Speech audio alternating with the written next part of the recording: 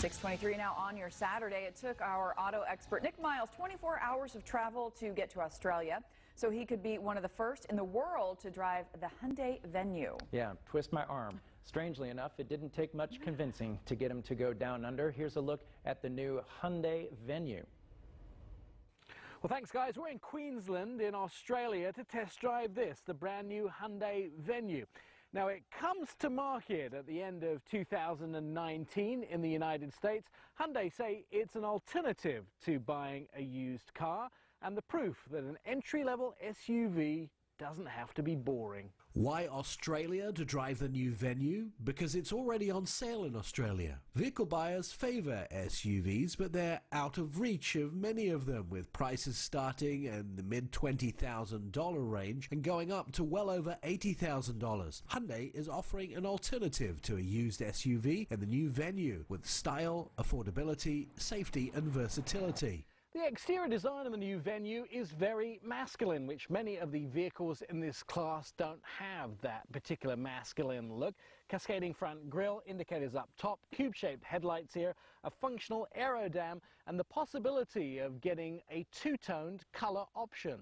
It's not just good looks on the outside. The inside packs a pretty amazing punch too. On the inside, a nicely put together interior for this vehicle. Doesn't matter what trim level you get, you'll get an 8-inch touchscreen here, Apple CarPlay, Android Auto and Hyundai's Blue Link. And if you're into this acid yellow, you'll see lots of different acid yellow accents on some of these knobs. Unfortunately, we won't get this colour in the United States. The Hyundai Venue directly competes with the Honda HR-V and the Nissan Kicks, and it holds its own very well. Along with the 10-year, 100,000-mile warranty, the Venue comes with Hyundai's reputation for reliability and safety. Hyundai have packed the new Venue with as much content as the price allows. They've also fitted it with the right engine and powertrain, which many of the competition has failed to do.